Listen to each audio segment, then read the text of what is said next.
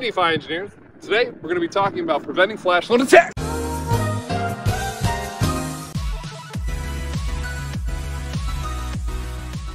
In DeFi, we're building more and more decentralized protocols every day, and more DeFi applications, which is great because we can get closer and closer to being truly bankless. However, in the past 30 days alone, we've seen 5 different attacks damage more than $1 million each, totaling over $30 million.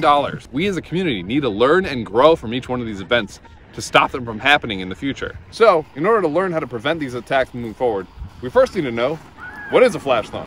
A flash loan is a loan that is only valid when it is loaned and repaid within the same block. And these flash loans are great tools to use in DeFi. However, they can be used as a tool to exploit current vulnerabilities inside code. It's not the flash loan that's the issue. It's the vulnerability in the code, and the flash loan is just used to leverage and pump the holes that are already in the code even bigger. Flash loans can be used to crash or spike the price of an asset, as well as leverage your buying and selling power within the same block. Using these features in our past events, luckily we've only seen 1 or 2 different types of attacks. We've currently seen these exploits follow one of 2 patterns: price oracle manipulation or reentrancy attacks. Let's talk about price oracle manipulation first. Let's look at some really simple pseudocode here. We want to get the value of a token from a decentralized exchange, and we want to send somebody some governance token based off of the value of that currency. You see the issue? Somebody could take out a flash loan, crash the price of that currency, or spike the price of that currency on that exchange, and totally ruin the smart contract. It's working with an oracle that doesn't control it, a price oracle in this instance. Luckily, we know there's an easy way to fix this. We want to use a decentralized oracle network or a decentralized Chainlink network to get the price of that asset so that our smart contract is now impermeable to these flash loan attacks. Our code is going to be in this gist here. We can choose our aggregator with our decentralized price. So if you're using pricing data or any type of data at all, a decentralized network of Chainlink oracles will protect your application from flash loan attacks.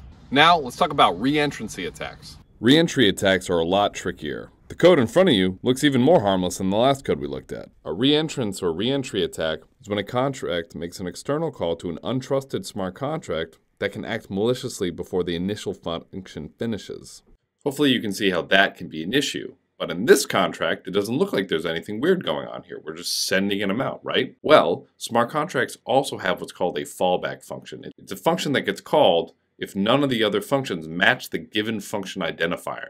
Luckily, newer versions of Solidities and newer fallback functions have parameters to mitigate some of these attacks. Anyway, looking back at this function, what's wrong? What's the deal? We look at this line here. We're making a call to an external function that we don't know. This one could be malicious. And we see that when we call it, our balance hasn't been updated. So if they call it again before our balance gets updated, it'll still show that they're allowed to withdraw. So they could keep calling this function for the balance gets reset to 0. Now this is a super oversimplification of a reentrancy attack. And because it's so simple, this is how simple the fix is. Boom, fixed. Now, if it re-enters this function, the balance will properly be set to 0 before the external smart contract is called. After this video, you can learn more and contribute to preventflashloanattacks.com to learn more about the history of how these exploits actually happen.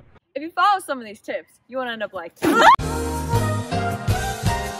So look, low key, obviously Ethereum is an emerging community and we're still getting better, we're still growing, but at this point, projects are getting hacked all the time. Just yesterday, Pickle.finance lost $20 million from their evil jar attack because they pushed code after they got an audit. But I feel like all these projects even get audits, and they don't get audits for Oracle attacks. They don't get audits for reentrancy attacks. So it's like, why are they even getting audits? Or maybe the audit companies aren't auditing. I don't know. I don't know what's going on. And I know there's obviously the third type of attack, which is kind of like this pump and dump, this economic attack, right? And some people argue that that's just the way the system was intended to be. And, you know, I'm fine on whatever, but we just need to figure out some standards, right? At this point, it's nuts. You know, if there's no way people are going to be able to adopt this, and we're going to scale this community to where we want it, if protocols keep losing $20 million or $5 million or however much money we lost the last month.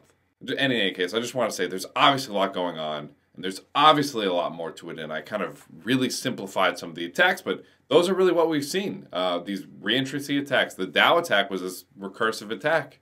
That was the OG. We've seen tons of these Oracle hacks. At this point, it's honestly like, come on. If you're getting Oracle attacked in 2021... Stoked for ETH 2, though.